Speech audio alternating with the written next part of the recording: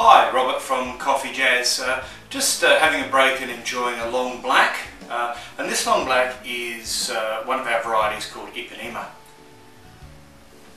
As the name suggests, it's a blend of Brazilian coffees.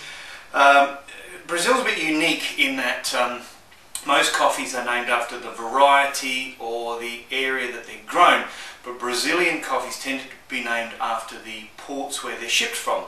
So a lot of people are familiar with Santos coffee, for example. Santos is a huge shipping port in Brazil, but the coffee that goes through there can be from anywhere in the country, sometimes in adjacent countries.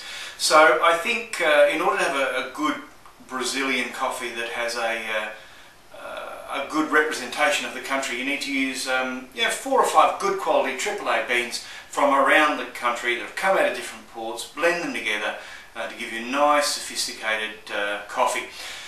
Every blend that we created, we had a keyword and we wanted to reach that keyword with our blend, and interestingly enough the keyword for Ipanema was coffee. Exactly what it is, a nice long black cup of coffee. See you next time.